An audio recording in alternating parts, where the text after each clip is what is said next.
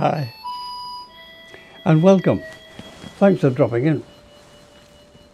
The paranormal. Well, what is the paranormal? The paranormal is a happening which the normal scope of scientific study cannot explain. Or, as Shakespeare said, there is more in heaven and earth, Horatio, than you have ever dreamt of in your philosophy. Now, you may think it strange that I, a clergyman, sitting talking to you now about a subject such as the paranormal. But most of the miracles of Jesus were paranormal. Hey, what about the biggest miracle of all, an earth-shattering one, which is the very foundation of Christianity? I mean, the resurrection.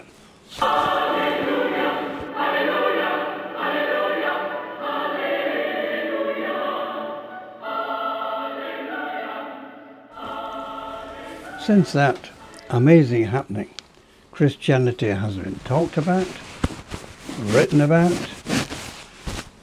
studied by many eminent theologians, and as I speak now, is being picked over by skeptics worldwide. Let me read to you a small portion of one of the Gospels dealing with the resurrection. I've chosen John chapter 20 verses 11 to 18. Mary stood crying outside the tomb. While she was still crying, she bent over and looked into the tomb and saw two angels there dressed in white, sitting where the body of Jesus had been, one at the head and the other at the feet. "Woman, why are you crying?" they asked her. She answered, "They have taken my Lord away, and I do not know where they have put him." Then she turned round and saw Jesus standing there, but she didn't know it was Jesus. "Woman, why are you crying?" Jesus asked her. "Who is it that you're looking for?" She thought he was the gardener, so she said to him, "If you have taken him away, sir, please tell me where you have put him, and I will go and get him." Jesus said to her, "Mary." She turned towards him and said in Hebrew, "Rabboni." This means teacher. "Do not hold on to me," Jesus told her, "because I have not yet gone back up to the Father. But go to my brothers and tell them that I am returning to him who is my Father and their Father, to my God and their God." So Mary Magdalene went and told the disciples she had seen the Lord and related to them what he had told her. Just imagine that scene. It was very early in the morning. Dawn would be just breaking. And the scene that she saw was absolutely bewildering. The huge stone sealing the mouth of the tomb had been rolled away. Big stone. Take more than one man to do that. She looked inside the tomb. It was empty. The fact that Mary said, "They have taken away my Lord," indicates that she thought of him as dead. The body she'd come to embalm was missing. Now, with her eyes no doubt swollen from much crying, she'd failed to recognize Jesus. It was his voice that gave him away. She tried to grab hold of him, but Jesus told her he had to redirect her devotion because it was pointing the wrong way. Christianity is not about going backwards, it's about going forwards into a new relationship with Christ. The resurrection didn't mean that he'd come back to life again like Lazarus, another paranormal experience. Because if he had done, he would be subjected to dying again at some point. That would be of no help to anyone. No. We know that people do not rise from the dead. We know this. But then, Jesus was no ordinary person. This was resurrection, not resuscitation. Now, I talk about some of my own personal paranormal experiences in my book, From Stage to Pulpit, during my 25 years in show business. And the most startling was when I was a guest at the hotel of the star Jimmy Clitheroe. One winter's evening, everyone in that room, everything that was prophesied about the people there came true. Even a death and almost a murder. As a clergyman, I have had many astounding moments in every parish I've ever served in.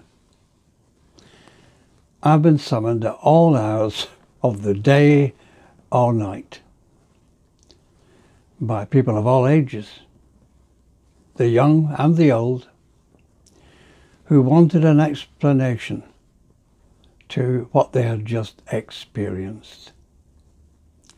Many swore they had just had a visit from a loved one. None at all were left frightened. On the contrary, they were all delighted and full of smiles by their experience. They felt that there really is more, and any disbelief at all had been dispelled. Now, here's a young lady called Laura, who works as a stylist for a famous London West End store called Harrods.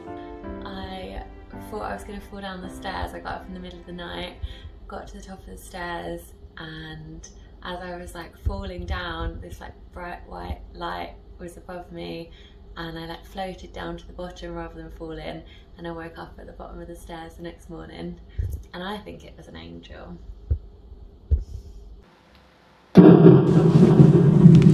Exorcism.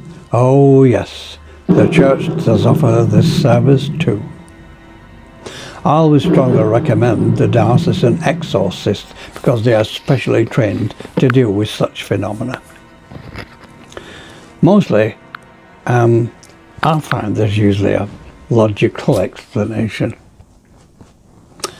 However, not always.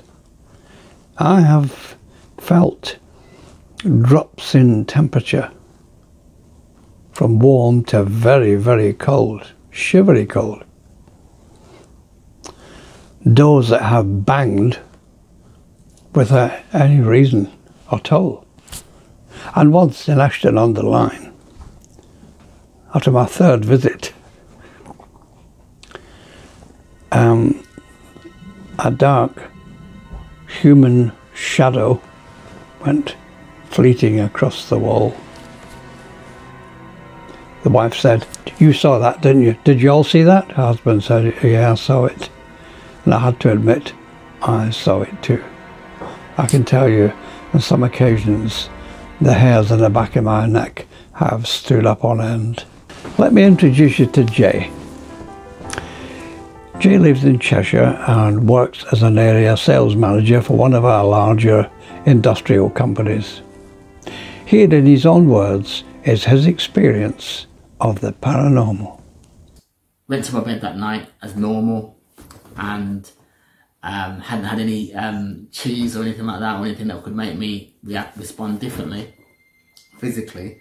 So I went to bed, and I would say about 4 in the morning, basically in the middle of the night, I just woke up. Well, I don't know whether I was awake or asleep, but I woke up to this feeling of pressure on my chest, which was more like a darkness that was on me, like a figure was there, and I couldn't breathe. Basically, it was like I was paralysed with fear, and it was just, I've heard people say that they were paralysed with fear, but I've never actually experienced it like that, and I just couldn't move, basically. So that was happening, and I was just stuck in one position. At that point, I saw to the left of me here two shapes like people come into the room, but when they came to the room, it was like something lifted, the fear had lifted, and as they came in, I couldn't see their shape, I could just see these two shapes.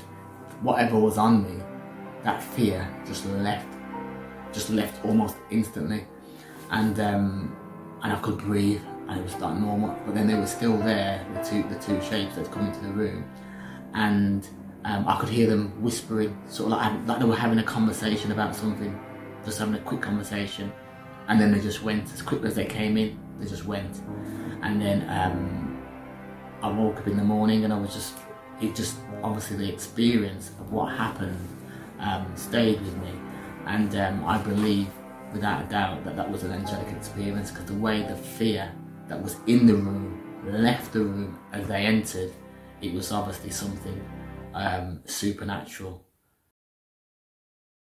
Healing comes under the list of paranormal. Here's my wife Wendy to tell you about her religious healing experience. Another paranormal example following a desperate prayer to Jesus for his help. My little miracle happened in 1966 when we were in Germany. Lawrie was working in Germany, and I can't remember how long we'd been there, but one day I woke up with this dreadful headache, like migraine, and like it just went on for about a week, and like you do, you say, please take it away, please take it away. And after about a week, I was sitting on the settee, and suddenly I said it again, please take it away. And it was like gentle fingers stroked my forehead from left to right and took the pain away. It just went. And it was amazing, and I'd never had headaches before then, and I never had any headaches afterwards either. So that was my little miracle, which was wonderful. Jesus overcame death, the last enemy. It was victory over hatred and trickery and all the human weaknesses that combined to put him to death. It truly was resurrection. The change in his body points forward to the change in our body and our natures, overcoming all that is at enmity with God. Mary could say, I have seen the Lord. This certainly was not wishful thinking or any hallucination. The truth is that Jesus had risen. He had transformed her. He went on to transform the disciples. And hey, he can transform you too. All you have to do is to just think of Jesus as someone who not only lived in Palestine over 2,000 years ago, but is alive right now and very near. In 1976, I was booked to appear at the Villa Marina on the Isle of Man with star comedian Ken Dodd. Lovely man. Now, later that night, in my bedroom in the hotel, when I least expected it, I had a confrontation with Jesus himself.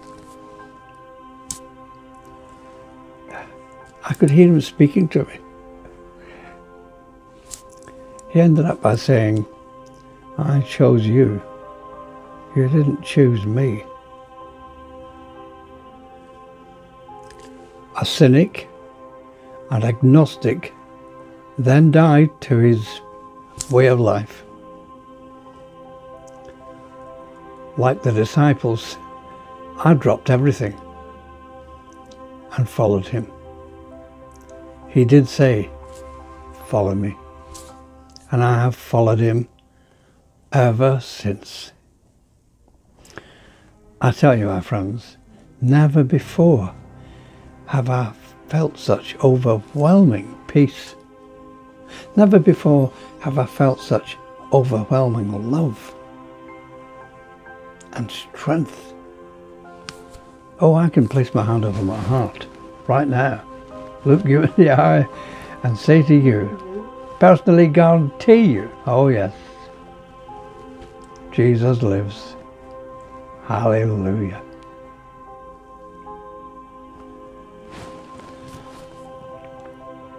May the roads rise up to meet you, and the wind be always at your back. May the sun shine warm on your face, and the rains fall soft on your field. And until we meet again, may the Lord hold you in the hollow of his hand.